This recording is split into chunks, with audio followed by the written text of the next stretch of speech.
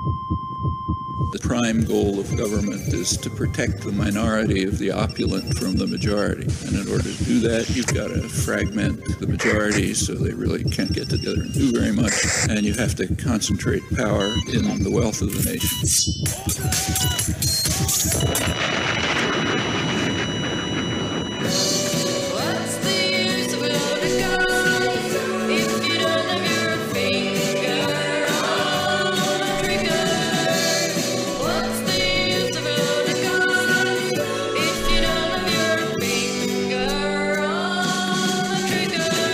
Good afternoon, I'm Michael Malice here. Let that be your welcome for the next hour. I am ecstatic for our guest today, David Pietrusza, who has been one of my favorite guests. You've been on before, and you're welcome when it was on Compound Media. Your new book is called TR's Last War about Teddy Roosevelt. I have read it.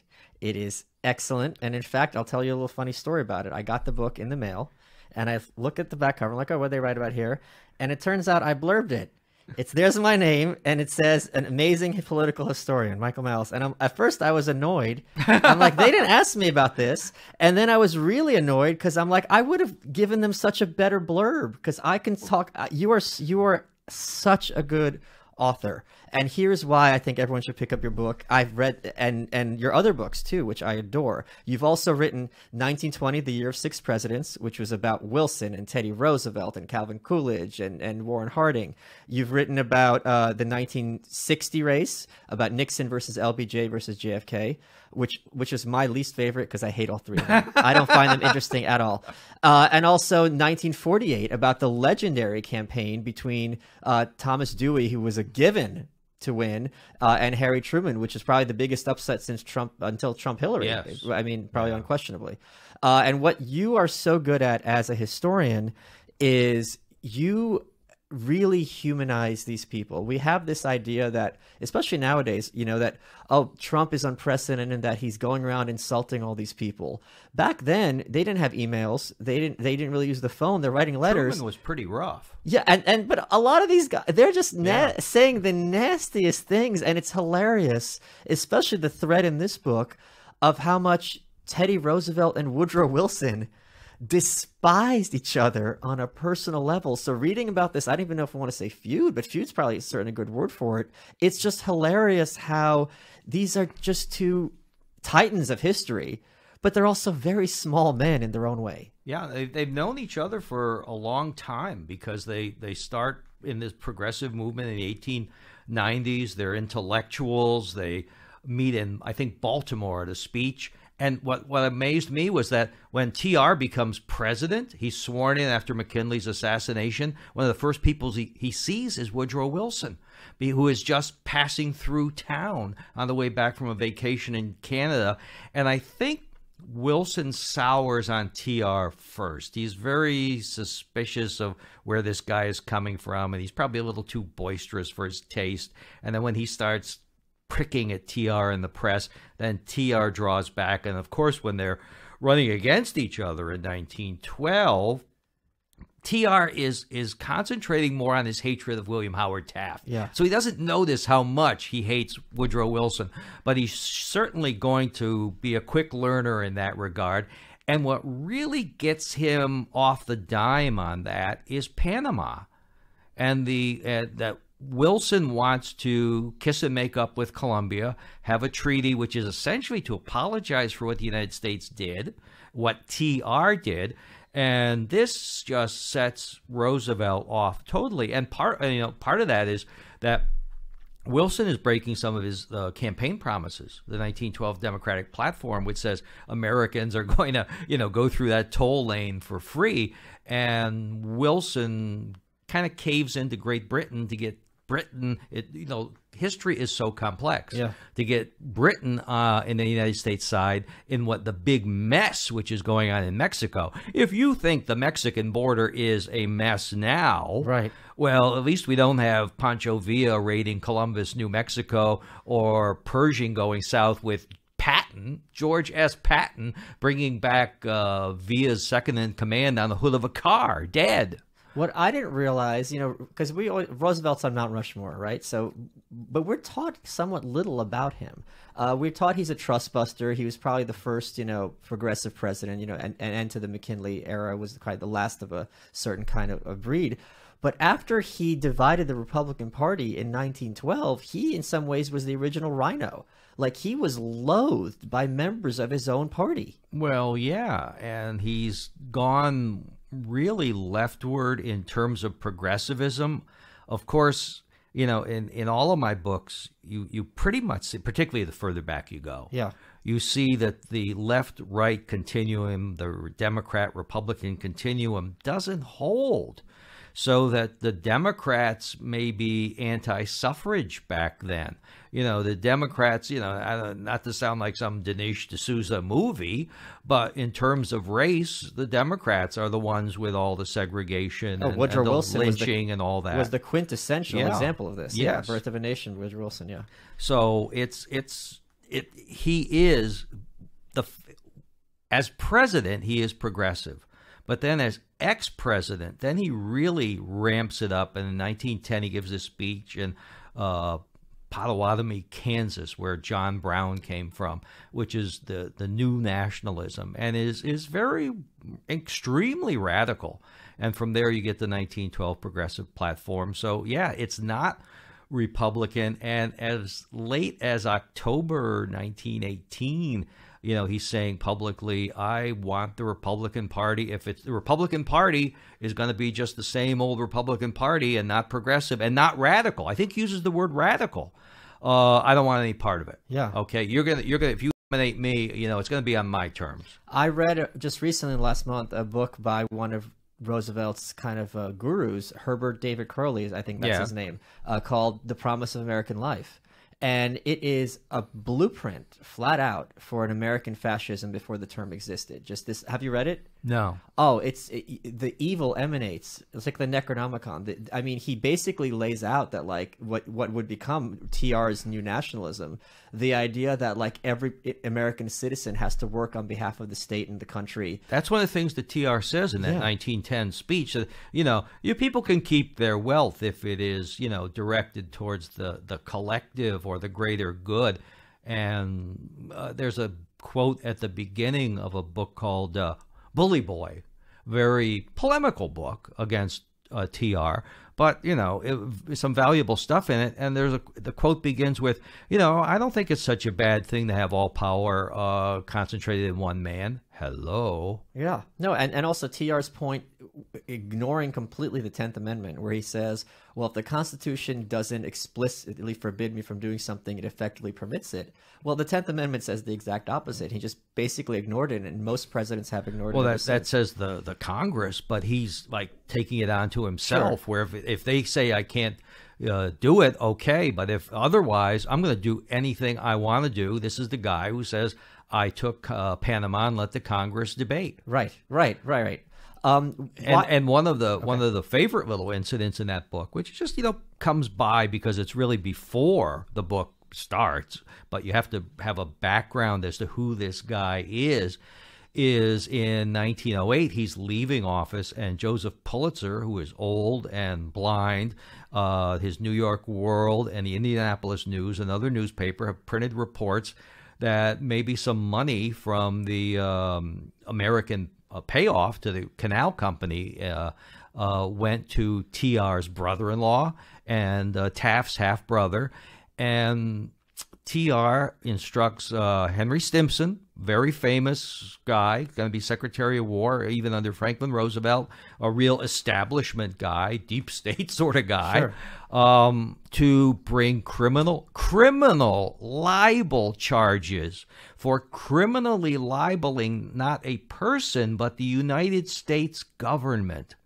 If this thing goes through, freedom of the press in America is really on the skids, and thankfully it doesn't. It gets tossed out of court on a technicality, actually, but then it's over. And that harkens back to the Sedition Acts from the it really administration, which was regarded as one of the most abominable laws that ever been passed in America.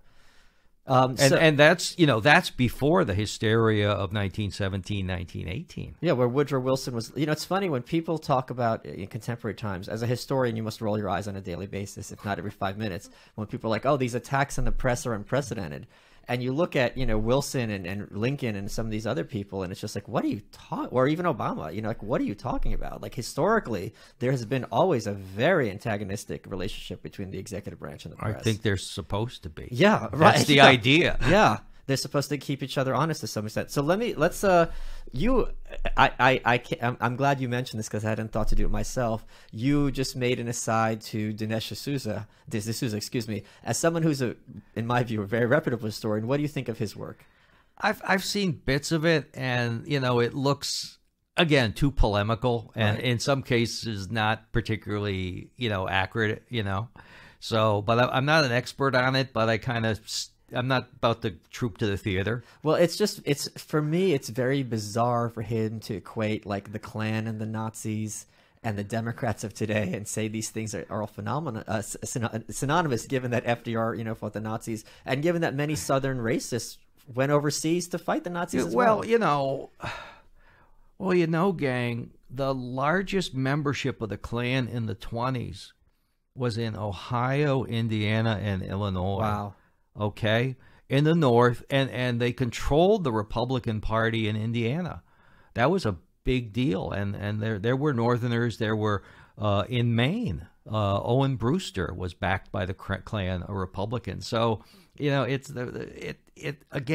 doesn't go all one way. Yeah, and the Klan is, it's a national organization back then. It's not those crazy guys in the '60s bombing school children. Right. It's much broader based. Hey guys, Michael Malice here. I want to talk to you about Infinite CBD. It offers the cleanest, healthiest, and purest form of CBD that's available. And what is CBD? Well, it's 100% legal, so don't worry about that. It's a natural ingredient taken from hemp plants that helps keep your body's endocannabinoid system balanced. CBD, cannabinoid. Basically, it gives you all the benefits of marijuana without getting high. And research shows that CBD has helped people with chronic pain, inflammation, with anxiety. And they got a bunch of products that you can try to enjoy CBD the way you prefer. They've got capsules, they've got vape juice, they've got gummies. Here's a few ways you can use them. Gummies, right? You take the gummies, calms you down. If you've got insomnia, helps you fall asleep. If you're stressed, calms you down. Then you have the CBD pills with caffeine, CBD AM, and that's great for when you need to focus, to be calm, and to get stuff done. And they even have a topical cream. So if you're sore, you know what I mean, or like pain after the gym or something like that, you put it on, stuff that hurts, and it won't hurt anymore. If you go to their website, infinitecbd.com, and use welcome15, you get 15% off. So infinitecbd.com, welcome15. Yeah, this idea that like it, we have, obviously America has a very racist history, but the idea that this would be localized to one of the parties does not make sense, just even if you think about it for 5 seconds. No. So let me talk to you about some of the choice little quotes from this book, because it's so fun reading all these little asides you found. And I'm imagining you, like I did when I was doing research for my North Korea book, you find a little bon mot or like someone having a jab, and you're just sitting there, must be chortling to yourself. And I'm just it's during the 1912 Republican Republican convention, right? Is Taft going to be renominated? Is Teddy Roosevelt going to bolt? Is Teddy Roosevelt going to capture the nomination? And William Jennings Bryan, perennial Democratic leader, just sits there and jokes, if you didn't know where you were, you might think you were in a Democratic convention. That's right. I mean, that's just absolutely... Well, they were ringing the podium with barbed wire because they thought the progressives were going to charge the podium. I mean, it was absolutely wild. And TR pulls a number out of a hat. If you to think about Joe McCarthy with 205 communists or 57, right, he pulls a number out of a hat as to how many delegates are really contested. And of course, the system of delegates was something he had helped craft to get Taft nominated in 1908. Right. But all of a sudden now, the horrors of this. Right, so, you built this Frankenstein's monster. You built it. Yeah. And then he is so ticked off because, in the Republican Party, they had black delegates to the conventions. The Democrats did not. I mean, like zero. But the Republicans had them, but they represented essentially rotten boroughs from the South. Right. So they didn't represent any votes. Boroughs? A rotten borough was something in British parliamentary system where almost nobody lived in them, no one voted in them. So you represented almost no one. So a Republican delegate from the South would represent almost nobody. Got it. And they would be there to give convention votes for the nominee, and in return to get like postmasterships and stuff like patronage. So the black delegates from the South, because they're all like postmasters or something, are supporting Taft. And this seriously ticks off Roosevelt, and he rules that when the progressives meet in a few weeks, there are going to be no black progressive delegates from the South. Right, and even nowadays, the idea that progressivism is synonymous with black rights, when back then that was absolutely not the case at all. Well, certainly when they say no blacks need apply to be delegates, yeah, it's like nobody. So here's another quote that I love, because a lot of times, this is 100 years ago, so the language sometimes might sound a little archaic. But what's hilarious... I love archaic language. So do I, but it's even funnier when the case is it's not that it's actually archaic, it's that it was archaic even by the language of the terms, because Teddy Roosevelt's giving just passing by some veterans, right? And he goes, "It does me a lot of good to see some real men when mollycoddles seem to be so much to the fore. The only human being that I think as little of as I do of a mollycoddle is a crook. To my mind, there is no one so degraded as a crook, and a mollycoddle is little better than a crook." But then he's asked, "What's a mollycoddle?" And he goes, "Nothing but a grown-up sissy." But it's hilarious that even back then they're like, "What are you talking about? What is this word?" Well, actually, there was a famous Douglas Fairbanks Sr. movie called The Mollycoddle. So I'm not quite sure. I think they were just trying to trip him up or something. Oh. Okay, but no, that was a big hit around that time, or even a couple years later. Yeah. So, in your opinion, why? But I like the use of his word Trump. Well, Did you know, 2 or 3 times in the book, I quote him as calling someone a Trump. Right. But that's a good thing. It's a good thing. Yeah, a Trump is a good thing. Yeah, it's yes. the top card. Yeah. Why do you think Roosevelt deserves to be on? After reading this book, he comes off, first of all, no one denied that at all that he was a egomaniac. I mean, the force of his personality was he might have had the biggest personality of any president. Oh, yeah. Other than Trump, maybe. Of any American. Yeah. Oh, yeah. It was insane. I mean, he was almost a caricature. He does everything. Yeah.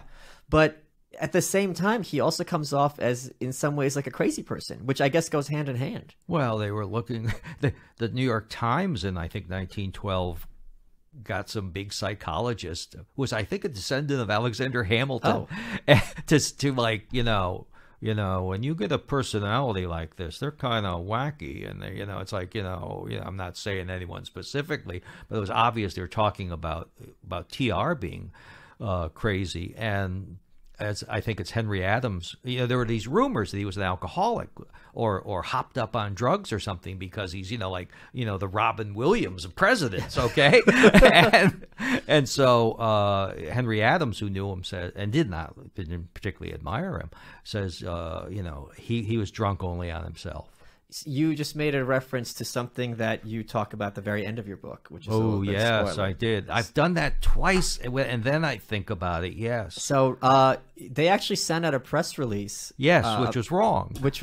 Yes, yeah, I appreciated that. Yeah, I was like, this. I read the book. So you have a theory, a pet theory, and If this was anybody else, the way it was phrased, it looks like a quack, but it's not. You're just speculating based on the power of his personality. Tell us about that, what you're speculating. What happened was, there are a lot of footnotes in this book, sure, as you know, or endnotes, technically. And one of them I was just looking at, and it was about it was one of the least consequential ones, and it was about how a couple of his supporters had committed suicide, big businessmen. And then I remembered that Kermit, his son, had committed suicide. And thinking of Kermit made me think that TR had threatened to commit suicide at the Amazon, because he was very sick, and he said to Kermit, you go on without me and get to safety, and I will take this morphine. And he carried morphine with him his whole life on these expeditions to kill himself if things got tough. Now, morphine triggered another thought in my brain. And this was all after the book was essentially written. That's why it's the epilogue. Yes. Okay. That's exact. That because I was going to hand the thing in 2 or 3 weeks. I was still, making one last pass. And all of this stuff comes to me like, whoa, okay. And one of the interesting things is that it all came together so fast. Once you started thinking about it, and there was this streak of suicide in the family. And suicide, like diabetes or other things, or alcoholism, may run in the family, which does not mean that everyone in your family has diabetes or kills themselves. But you see that Kermit's son killed himself, etc., etc., etc.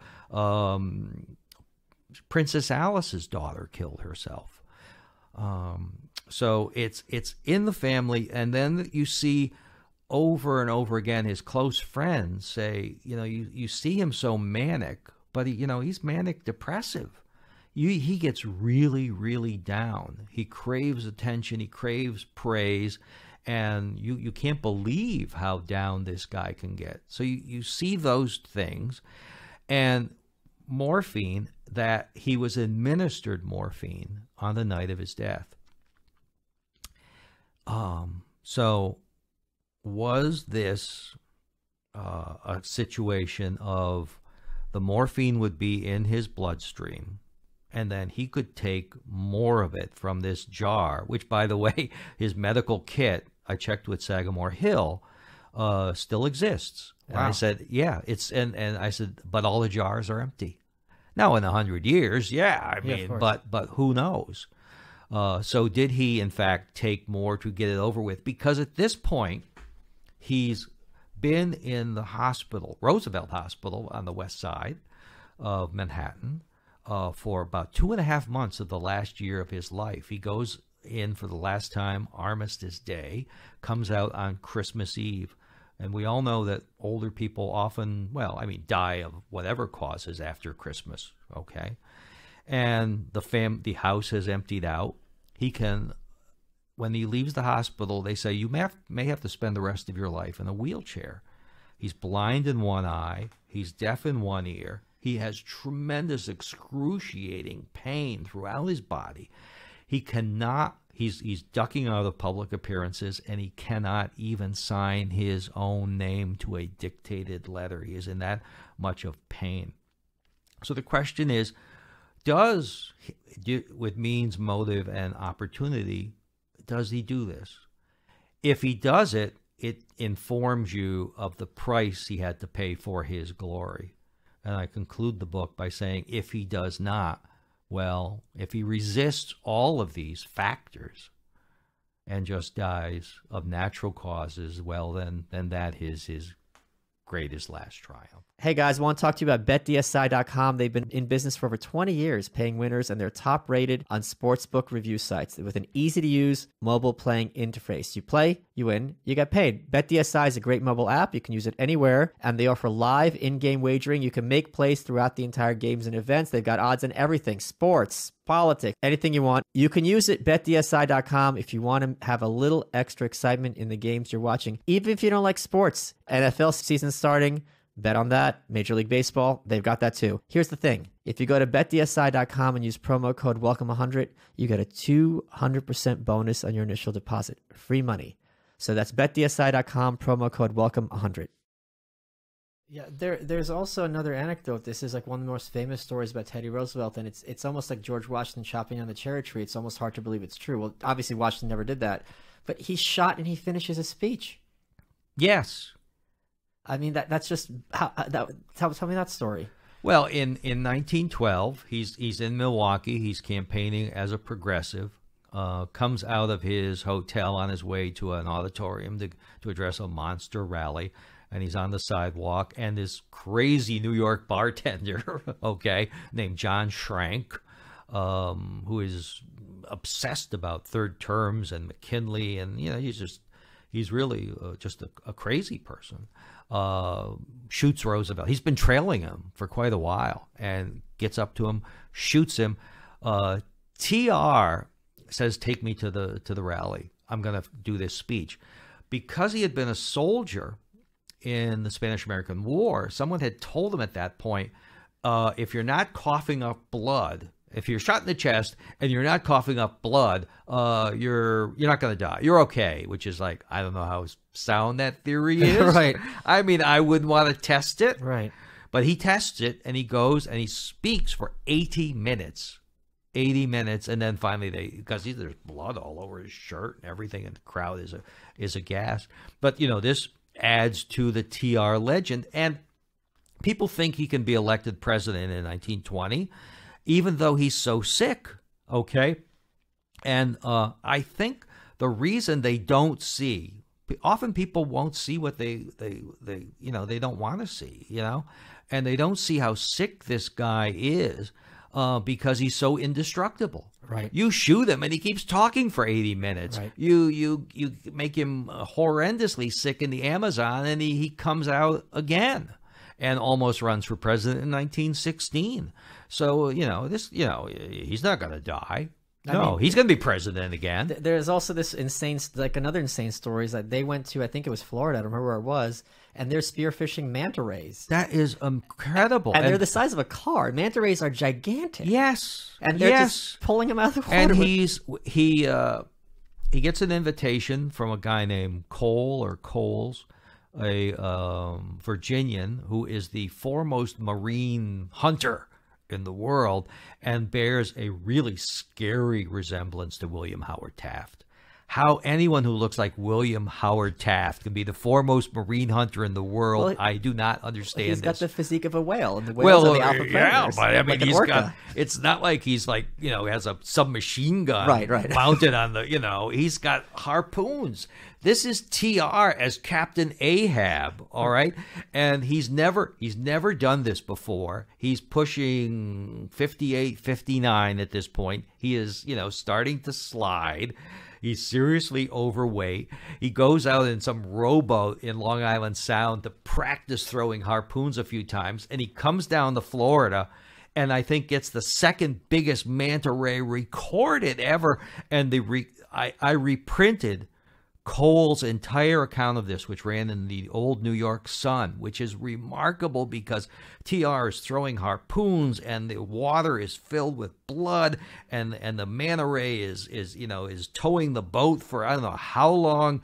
It's incredible. This is an incredible guy. Yeah. Love him, hate him, admire him. This is the stuff of legend. I mean, which is overworked, but not with him. I Googled, because they called them devilfish at the time, even though manta rays are completely harmless, and they eat plankton, and they look like they have horns, but those are kind of the filter for their mouths. I looked like a harpooning devilfish. All the references were to TR, so this wasn't a common thing even back then. No. And then he said, when he was in the hospital, the American magazine, which I think was run by Hearst, printed an article that said he had become diseased mentally from the Amazon, okay? And he's like thinking, well, I'll sue them. And he's telling the doctor, he's like, no, I won't sue them. Well, people think I'm sue happy, and what I'm just going to go is I'm going to go down and hunt more manta rays.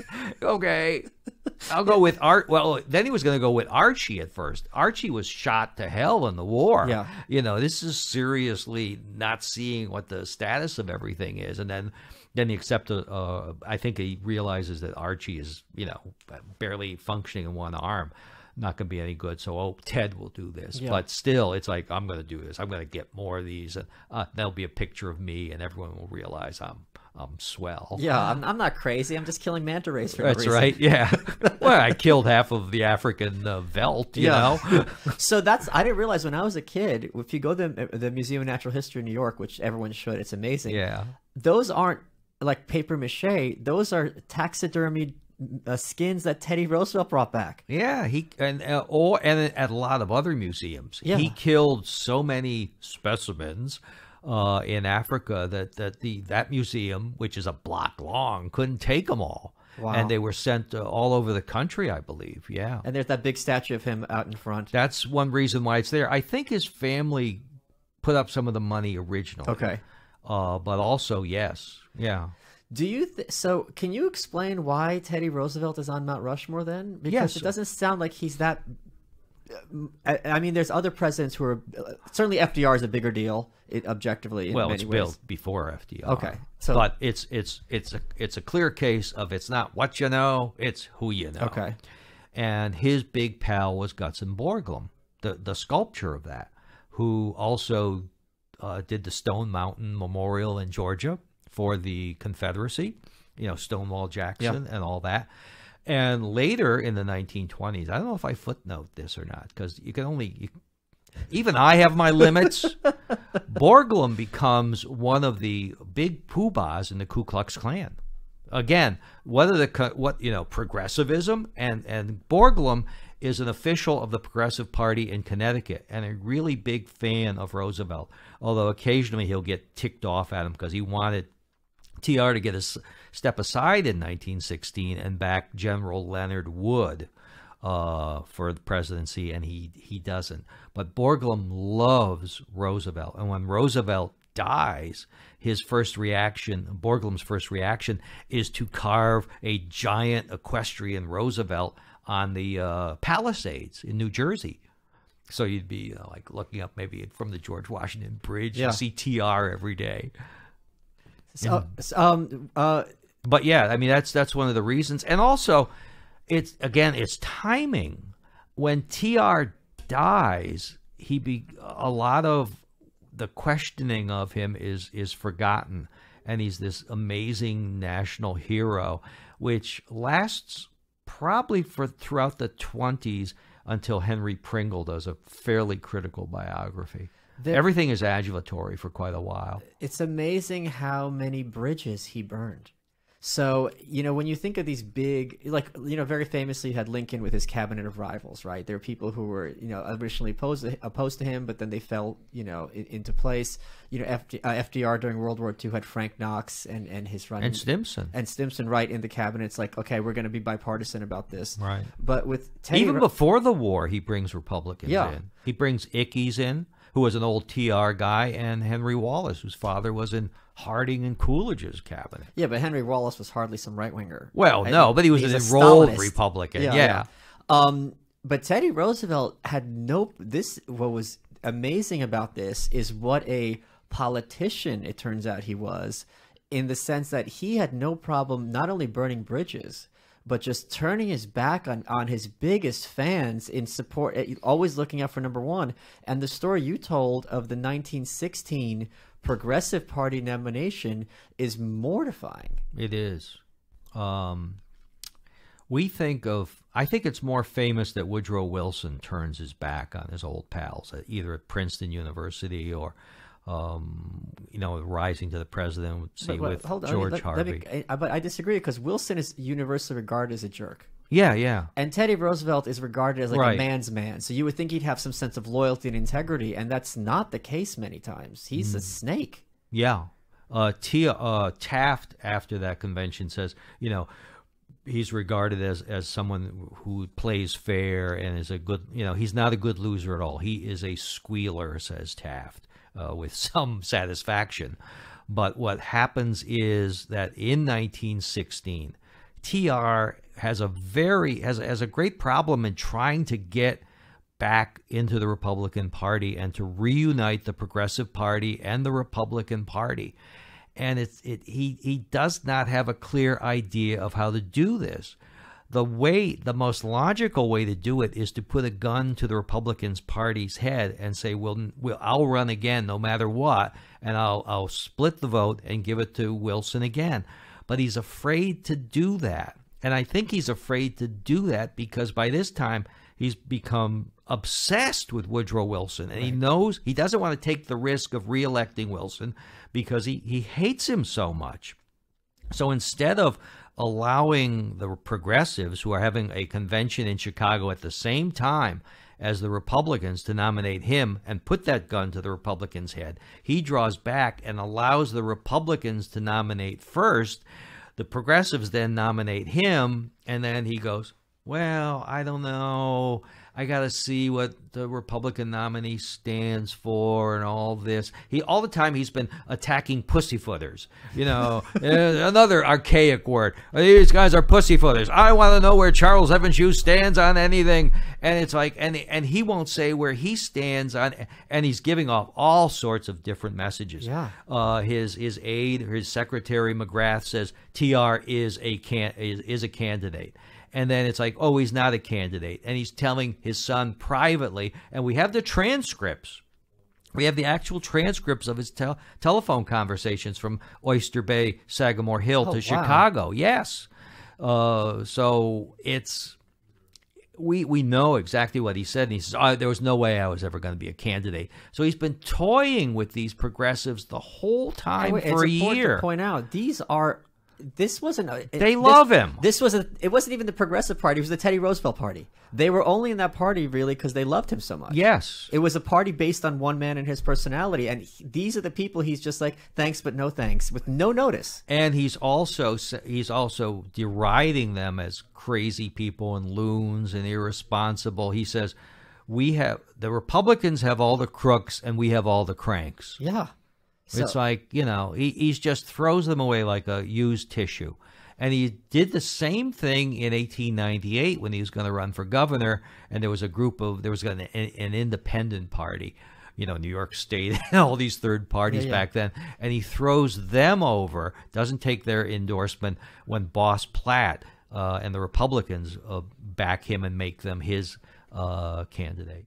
Michael Malice here. I want to talk to you guys about Heshy socks. I love these socks. I've been talking about them every week. Why? Because I've been wearing them every week. HESHISOCKS.com. Heshy socks. Regular socks are thin and they hurt your feet when you have nice shoes, right? No. They're like $30 a sock. These are not expensive. They cut out the middleman, HeshySocks.com does. They're cushioned in the footbed. They heel in the toe. So it's like we're wearing pillows. They're so fun to sleep in. And I sleep in them every night. They've got arch support in the foot so they stay secure like an athletic sock. And they're made with high-end Pima cotton. So it's super soft and highly breathable if your feet sweat. And it's also antimicrobial so that the shoes don't smell or your feet don't smell. So they got a bunch of different styles. You can wear them out. You can wear them to work. You can wear them at home. Dress shoes, sneakers, doesn't matter. If you go to HeshySocks.com, HESHI Socks.com, and use code WELCOME30, you get 30% off. 30% off. So I genuinely love these socks and wear them. HeshySocks.com. You also had some exciting news, which is rare for a historian, but your book 1920 was optioned for what, a miniseries? Yeah. Now, an option doesn't mean it's going to happen. Of course. But, you don't win the lottery unless you have a ticket. And this is a pretty good-sized ticket. Yeah. And it's by Charlie Matthau, who was Walter Matthau's son. He contacted us a few years ago, actually, and then nothing came of it. And then I picked up the phone one day, and you know how you ignore the calls now on your cell phone? Yeah, that like, I don't know this. It's like something told me, answer this call. Dave, this is Charlie Matthau. It's like, is the property still available? Why, yes. So some negotiations ensued, and we're moving forward with that, or he's moving forward with it. It's all up to him now. And a 6-part series on 1920, which to be launched wherever in anticipation of the 2020 election, which works for me, I guess. Yeah, but that's exciting. It is exciting. I mean, I'm sure as a historian, you don't often write books expecting there to be made into something else. Not that one. I mean, I have had Rothstein optioned 3 times. Okay. Including a major TV network and a really major motion star and his production company. Okay. And nothing came of those. So I've been to the dance before. Right. And so it's like, well, I don't know if this will happen, but if it does happen, that'll be terrific. And we have the anniversary coming up for 2020, so we'll hopefully get some sales out of that anyway. But if the book launches, great. One of the things I love as an author, it really comes through when I read your books. You're really having fun with this. Like, it really comes through that there's this kind of like whimsy to it, that you're just like, you found it, the absurdity and the humor in these personalities. I mean, is that not the case when you write? I think there are a lot of historians who would come across the stuff I come across. First off, I go through the old newspapers a lot, and they were so well written. So I love to quote the newspaper accounts, like Ida Tarbell complaining about TR throwing the progressives over. Just wonderfully written stuff. Yeah, because they knew how to be bitchy and yet like refined at the same time. So the way they write it is so scathing but so polite. It's hilarious. Or Haywood Broun, who was a really radical guy. He was kicked out of the Socialist Party later for appearing at a Communist Party platform in 1930. But he says, there's this moment where a speaker is at the Progressive Convention in 1916 and says, "Are you going to get down on your knees to the Republican Party?" And he says, "At the Republican convention, this would be a mere rhetorical question." But just great stuff. But yes, I look for that stuff. I think another convention or a historian would be saying, "Oh, well, let's look at the bigger picture here. Let's not talk about these things. Let's not talk about these things which are interesting and fun, and which give life and are fun." And early on, I used to agonize over whether I would put this stuff in earlier books, and then I go, because that's what makes it feel like you're watching a movie, because you have all these one-liners. If I find it interesting, maybe my readers would. And I like to share good things with people. Yeah. Hey, that restaurant? Order that. That's really good. It's just very rare, why I love your books, to read a history again with men who, these are presidents, they're titans of the world, and yet you're laughing because in some ways they're like Keystone Cops, and their flaws are so as big as their egos and as their accomplishments. I mean, you talk about what Woodrow Wilson's reaction was when FDR died. When Teddy Roosevelt died. Yeah. He gets the news in the train station in Italy. He's on his way to Paris, and he looks at it, and there's like this big smile on his face. And more to the point, he's given a draft of a statement by someone to send to Mrs. Roosevelt. And I'm like deeply mourning. No, deeply is out. Then mourning. I'm shocked. I'm shocked by his death. And he doesn't mention anything about TR's fight for preparedness or for the war. It's about how he wanted the redistribution of income or something like that. It was worded really radical for Wilson even. Yeah, it's just very fun. It's funny to see, and even the thing is, they agreed on many issues. They're both men of the left, but their personalities were so. I mean, Wilson is like ice, like an ice maiden, and Teddy Roosevelt is like a giant frat boy. Well, they disagree on the preparedness issue. Right. That would have split them even if they were close. And that was Roosevelt's pet issue, as you made clear. The trust busting too, because they see it as a different way. TR is, after about 1904, he is very allied with the House of Morgan. His big money man is a guy named George W. Perkins, who I think gives $253,000 in 1912. That's big money. Yeah. And keeps on pouring money into the party. And of course, TR has secured, the great trust buster in 1904 gets 70% of his campaign contributions from the corporations. Yeah. After his Secretary of Commerce and Labor, because it was one department then, which is a new department, and they had a Bureau of Corporations, which knew all the dirt on the corporations. And he takes that guy who knew all the dirt on the corporations to go, "Hello, corporations, would you like to sign here and make a donation to the Republican National Committee?" Yes, we would. Yes, we would. And that TR denies this happens. But it comes out in the 1912 election. Yeah, there's that book by Crowley. He talks about, or Crowley, however it's pronounced. A lot of the progressives were for the trusts. Because the idea was if you have one big corporation running an industry, Yeah. and then the government's kind of guiding it. I mean, this is the pre-fascist model. Then that works out for everyone because it's efficient and it's not wasteful, There's and you a don't lot have of that thinking. competition. So it's really kind of weird to watch that in retrospect because we're taught so much that they're all anti-monopoly. No. A lot of them were very No. pro enforcing monopolies. Yeah, if the good monopolies can stay, the good trust can stay is TR's. One of the things which divides TR and Taft is that Taft has brought an antitrust suit against U.S. Steel.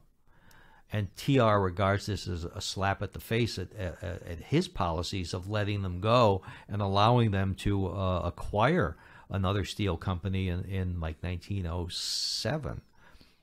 So, yes. In 1912, now the so-called radical progressives, big P progressives, are ticked off at TR and at George W. Perkins because the 1912 progressive platform is gutted of antitrust and anti-monopoly wording. And it says basically that these are a good thing in modern society. There's something really funny in here, which is that Teddy Roosevelt's the woman who edited his Metropolitan Magazine article. So no, McKinley was Sonia Levin. Yeah, McKinley was shot by an anarchist. Yes. And Roosevelt later said, like, anarchists can't be citizens, and he went out against That was one them. of the big, around 1903. You see a lot of. There's a book called Aliens and Dissenters about the anti-radical moves from the beginning part of the century, and it starts with anti-anarchist laws around 1903. And TR is making all these big statements, but he ends up deporting almost nobody because there's just no grounds really. But it's also funny that his editor was an anarchist, and he called her Little Miss Anarchist. That's what he says. I think he might have been teasing her. Okay, but yes. And she was, Russian-born. She became a screenwriter later on. It's interesting. I digress, as I often do in these books, or in person.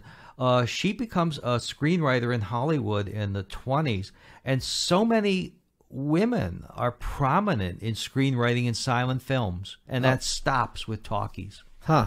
I mean, not exactly, not entirely. Frances Marion still writes, wins an Oscar after that. But after that, it really drops off. But in the 1920s, like Anita Loos, Loos, is working for D.W. Griffith when she's 12 years old. She finally shows up, and it's like, oh, you're a kid. It's like, okay. What I found interesting was towards the end of their lives, Taft and Teddy Roosevelt somewhat reconciled. Yes. And it's such a contrast to what I'm thinking of with Alexander Hamilton's widow, and it was either Madison or Monroe, I forget which one, the last one surviving, and he goes to visit her, and he had leaked the stuff about Hamilton's affair to the press. Oh. And he goes to visit her, and she doesn't come downstairs, and she's like, have you come to apologize? And he's like, let's bury the hatchet. She's like, have you come to apologize? He's like, no. And she's like, get out of my house. Right. So there is this kind of, so I thought that was kind of a sweet moment that there is this, even though I think Taft still was like, I don't trust him as far as I can throw him, there is a little bit of reconciliation there, especially against the horrors of Wilson. Taft is wary, and I think TR takes Taft's support a little too much for granted at that point. But there is the moment which other people have written about, and I wrote about in 1920, where Taft gets the news of Roosevelt's death and comes into New York and goes to the church where the funeral is held and is told to sit in closer, like by Archie. Archie Roosevelt says, "Come sit closer," and then or Taft goes to the grave and is just bawling and is maybe the most distraught person of all at the gravesite, because they had been such friends, and Taft is reduced to tears by the split in 1912. I mean, it's a personal thing. The civil wars are always the hardest and the meanest, but that's because they were so very close at one time. Yeah, I mean, he was in the White House because of Teddy Roosevelt. Yeah. And for him to come back and be like, "No, I want to take it back," it's like, I'm the president. What do you want me to do? I'm the president. And Taft, I think at one point was willing to give it up, but he was just, not under these circumstances. Right. That's You're not going to, with his statement, even a rat in the corner will fight. Yeah, that's the other thing about... Which is a hell of a statement for a president. Sure, but it also speaks to how ham-fisted Teddy Roosevelt was, because if he had played his cards right, he could have gotten Taft to do, kind of step aside for him, but he had to basically force him... Or just waited until 1916. The thing is, this is, at that point, the country was evenly divided in the 19th century. You take a look at all those elections and the House of Representatives and all that. But with McKinley, the country becomes a Republican country. Yeah. There's a big edge, and the Republicans have to do something really spectacular, like split into a progressive party or have a Great Depression for the Democrats to win. And when Wilson wins in 1912, it's with 41% of the vote. That's worse than Bryan got in any of his three races. And he doesn't get a majority in running on a platform of peace and prosperity. He doesn't get a majority of the vote. Right. So if Roosevelt runs in 1916, he probably can come back, but he's under a lot of pressure from, again, those progressives, those people who are gonna back him in 1912. And it's like, okay, and he can't wait. He can't wait. One of the other things that's interesting is nowadays we think, the Supreme Court's always nonpartisan and, so on and so forth, and they're kind of just there to enforce the law. In 1916, Charles Evan Hughes who was formerly governor of New York, left the Supreme Court to run for president and almost won. Almost wins, is fairly easy choice for the Republicans because he's been out of that whole Republican, Taft, Roosevelt, Civil War. He's been on the bench, so he hasn't been involved. TR does not like him. That's an understatement. He really loathes him. But again, he'll, once he's the nominee, once Hughes is the nominee, he's great. He'll make a fine president, blah, blah, blah. And then, he was a bum. Right. So, but in 1904, sort of the same thing happens when the Democrats nominate a justice of the New York State Supreme Court to run against Theodore Roosevelt, Alton B. Parker. And then in another double cross, this is really the worst double cross, TR in 1916 has promised his support to, or is that 1918? Whatever. 1916. To Judge Samuel Seabury, a name which should be familiar to New Yorkers because he's the guy who nails Jimmy Walker on corruption charges in the early 1930s. The mayor of New York. Yeah. Tammany Hall. Yeah. Seabury had just been elected as a progressive, and a Democrat to the highest court in New York State. He gets off of a 14-year term to run for governor against a guy that Roosevelt doesn't like, a Republican, and he's been promised Roosevelt's support. And then he picks up the paper or he gets a call one day, Roosevelt has endorsed your opponent. And Seabury rushes to Sagamore Hill and says, what have you done? Here's your letter to me saying, I want you for this office, or governor. Yeah. What's the deal with that? Your word can't be trusted. And TR is like, so. Yeah. I mean, really, really bad. Yeah, it's just, but that's the other thing that's interesting is back then, obviously famously, like when Truman left the White House, he wasn't loaded. He didn't, until he wrote his memoirs, I think he started to make some money. There was no pension for them. Yeah. So there also wasn't much of a precedent of like, what does a president do after he's out of office, especially when he was so young. I mean, Teddy Roosevelt was extremely 50 years old. Yeah, to be 50 and to be ex-president. FDR is 51 when he gets into the White House. Yeah.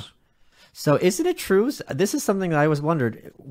Wasn't FDR only the vice presidential nominee in 1920 for the Democrats because they were trying to cash in the Roosevelt name? I think that was part of it. Because he was assistant secretary of the Navy. This is hardly some kind of prominent position. So he has the Roosevelt name. He is... Democrats have nominated James M. Cox, who is not part of the Wilson administration. So they don't want to say, we're turning our back totally on the Wilson administration. We'll get somebody in, but somebody who is, not been too controversial. or on domestic matters or anything like that. And also, they have won a war, so somebody who's had a part in winning the war. And it's also a sort of sop to the New York Democrats. It's a big state. You want to help carry New York. If you want to have a chance, you've got to carry New York. And the Tammany people are sort of like with the first Roosevelt being nominated for vice president. Oh, nominate him for that, and we'll get him out of New York. Okay. So there are a lot of reasons. There's always a lot of reasons to do stuff in politics. Yeah, it's also funny how psychologically we think, World War I was such a big dividing, like the world before World War I, the world after World War I is so profoundly changing, Europe and the States. But, I kind of had just kind of this double take because there's drama between Teddy Roosevelt and Warren Harding, who are in one sense men of complete different eras, but they're not. They're from the same era, in terms of chronologically. Yeah, that was one of the surprises of the book, how these guys who had been at each other's throats in 1912, Harding ran this little newspaper in Marion, Ohio, and his editorial comments are just scathing about Roosevelt. He's like the Aaron Burr of the 20th century. He can't be trusted, blah, blah, blah, blah, blah, blah, blah. And then they get together after 1916 and are meeting and corresponding. And at one point, TR hints to Harry Doherty, who is Harding's right-hand man, or because he's so crooked, maybe his left-hand man, that there will be a Roosevelt-Harding ticket in 1920, which is, something to think about, who would die first, right? Because they're both on their last legs, really. So yes, TR, it can be a very flexible guy. One of the reasons why the old guard is willing to turn to Hugh, I think one of the bosses says, TR would honor a deal with us, but Hughes wouldn't even make one. Right. He'd be above that. Right, but TR would honor the deal. And he does, when he's the president for a while, at first, he treads very carefully with the Republican Party. He knows it's going to be a tough road to get that nomination in 1904 because, accidental presidents have never pulled that off.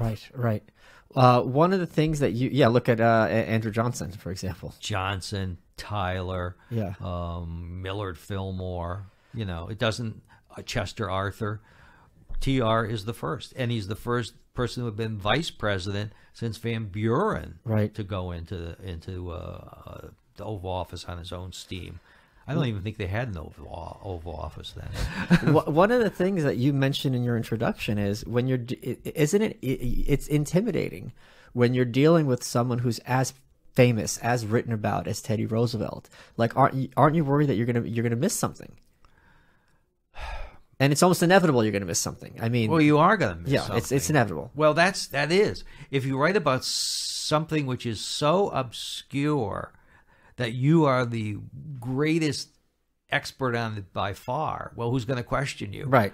But with something like this, it's like, everybody's an expert, and who do they secure to do the review and, and say, well, he should have said this or emphasized this or this is, But, it is what it is. And I've tried to play it as fair as I can. I mean, it sounds very negative about TR, but there's this, and a lot of biographers have said this is the least admirable part of his career. Oh, yeah. Because this is the giant in decline. And also, the whole hyphenated American thing. Oh, yeah. Where he's just so super American. He's right. He's right on the preparedness issue. The country is not prepared when we finally get into war. So if you're going to try to have a negotiating posture with Germany, even if you don't get into war, you have to have something to make the Germans sit up and listen. Yeah, right. And one of the reasons why the Germans are willing to resume unrestricted war or submarine warfare in 1917 and make these stupid advances to Mexico is because they think, well, we can knock the Allies out of the war before the Americans ever get around to doing anything. Right. We don't take any American casualties on the ground for a year until after declaring war. Right. Quentin Roosevelt, TR's son, is in France 11 months before he seriously gets into aerial combat on the Western Front. One of the things that you have is you have a replica of Teddy Roosevelt's death mask. Yes. That's pretty morbid. It is. They brought someone in. He was going to be sculpted, and they were working on it before he died. And I think it's interesting to see. He looks a bit different than I think we visualized. I mean, he looks heavier, and he got a haircut that day, and it looks like a bad haircut actually, which I guess might be one of the it's like, why is he getting this haircut on the day he dies? If he was gonna, I think his personality could have switched very, very quickly, or his mood of where his life was going or not going at that point. Last time we talked, you mentioned that, I don't know if I can reveal this, I think I can, that you were working on a book about the 1904 election called Landslide. I don't know if I'm going to do that or not. I might do that. I mean, one of the problems I face is you drill so many dry holes in this business. This book, TR's Last War, at one point was going to be like a contrast between TR and Wilson. But, John Milton Cooper had done that. And I think, years ago, my mentor in publishing said, don't do dual biographies. Okay. It weakens your appeal. Huh. And I think that's true. Okay. For example, 1932, I thought there would be these two big circles in terms of sales. Right. Okay. There would be this circle of FDR, and there would be this circle of Hitler, because it was about U.S. and Germany, and I would be able to draw from these two circles. And I think I was able to draw from where the circles intersected. Oh. In sales. Okay. Got it. Did I just make a double alt-right sign? No, you're fine. Oh, okay. I just don't, you can't be too careful. Did you? We were all fangirling. My next book's about the new right. Yeah. I just got the copy to that. One of the things that was very funny, we were talking right before the show. This will be the last question. You got triggered and you went on this little mini rant, and I said, save it for the air, about bad historians. Oh, yeah. So I won't name what the you don't have to name names. The book is, but I was asked to look at a manuscript, and it was. Somebody was looking at a train on his first voyage when he was like a kid, and what he was thinking as he's looking out the train past some town, it's like, you don't know this, right? There's no way you're gonna. Don't play with the readers like this. Don't try to make it into a novel, right? If you're writing history, stick with the facts, and don't change things to the meaning of words to fit it into some political narrative of what's going on today. Okay, in this case, it was a question of the meaning of the words immigrants. Right. Which what the guy was talking about was like migrants or something. And no, don't do this, because I said to myself, if this guy does this one more time, I'm done. And then he did it on the next page. It's like, sorry, I'm not going to do this. I'm not going to recommend this. There was this great quote by I'm very much afraid of reading bad writing, let alone bad history. It's sort of like there's a scene in a movie called Bang the Drum Slowly about baseball, about how losing is like a disease, as contagious as syphilis. I think bad writing is like a disease. I'm afraid to have it seep into, Oh, I that's very interesting. So I have the opposite approach. I encourage people who are starting out as authors to read bad writing. Really? Identify the mistakes, and once you consciously identify those mistakes, you'll always avoid them. Okay. So there's certain. It's easier to see mistakes in other people. Well, sure, but once, like a lot of times, like in a resume, if you tell someone don't do these 5 things, they'll at least be competent.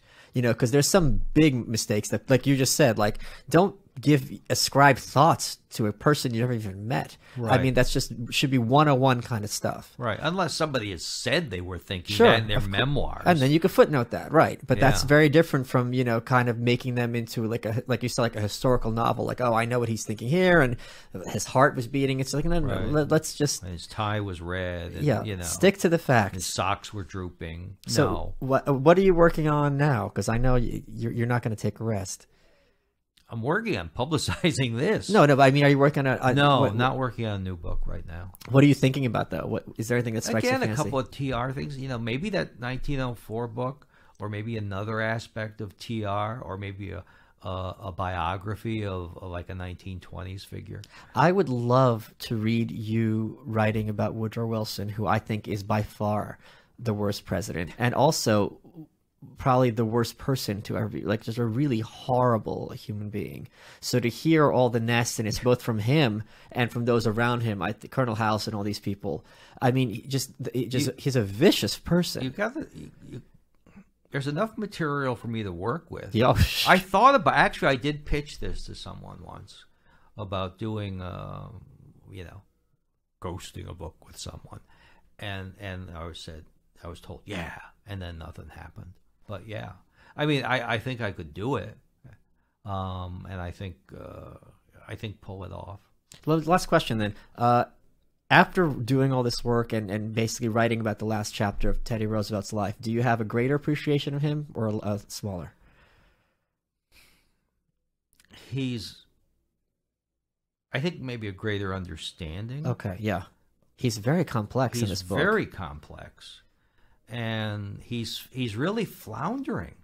Yeah. That's the thing. He's floundering. He doesn't know what he's supposed to do. Right. He knows what he wants to do. He wants to get into that war and get killed. Yeah. Which is another part of what we were talking about, his death wish. And it's a death wish. It's a bloodlust and it's a death wish. Where, the famous anecdote, which appears to be true, where he's complaining to Elihu Root that, Wilson wouldn't let me go command this regiment on the Western Front, and all I was asking for was permission to go and die. Right. And Root says, did you make that perfectly clear to the president? But it's just also funny how, when you read this, these figures sound contemporary, the way they talk. But the one thing you just mentioned is, like, before World War I, there really was this idea, and it was even in like the Ivy Leagues, that there's nothing more admirable than for a young man to go and die in war. And now when we think about that, it sounds, there's that famous story, Rendezvous with Death, that poem. Yes. I think he went to Harvard or Yale, and he's talking about like, maybe I could grow old and die, but I have a rendezvous with death. Is that Pete Seeger's uncle? Is it? I think it is. And you read this story and they're so excited, like, this is my destiny and I'm going to fulfill it. Isn't that wonderful? And you're like, no, young man, that's not wonderful. It's horrible. And World War I think taught people that like, this isn't great at all. Yeah, Gifford Pinchot, his brother Amos, who was really quite isolationist in like World War II, writes about how this was like a big rich man's upper class war, that they were just that the upper class was just chomping at the bit to fight. Yeah. And you do find that it is in the East, the Northeast, and maybe in the South as well, but in the further west you go, it's really, they don't want any part of this war. Yeah, I mean, and it carried through for many years. David, I highly recommend the book. Thank you so much for coming in. I hope it's a huge success. And I will see you all next week. You are welcome. Thank you so much. This was such a treat, too. And look, I got the sticker.